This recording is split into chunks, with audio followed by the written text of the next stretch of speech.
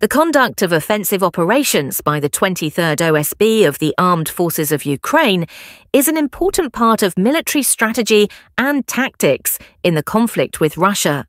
On the road, the scene of Russian troops were running and created a dramatic and tense picture. Russian soldiers dressed in camo moved at high speed, heading towards their target with determination and agility. The sound of trampling shoes and the sound of rapid breathing and smoke made the atmosphere exciting and tense. The atmosphere is full of strength and determination spread throughout every step, every breath. Sunlight shines through the tree branches along the road, creating long shadows on the runway. The bushes and weeds chased under their footsteps, turning into dark streaks of grass and appearing to flow with armies.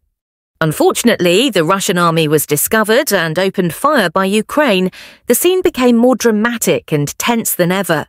The sound of gunshots echoed everywhere. Russian soldiers, even in dangerous situations, must still try to maintain organization and find ways to react quickly and effectively to find shelter.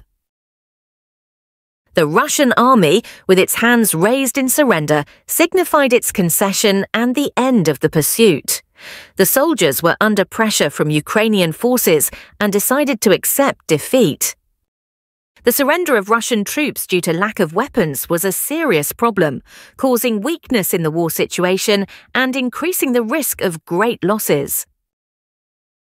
Control of a village by Ukrainian troops could mean holding on to a strategic position and protecting the population, while easing pressure from opponents.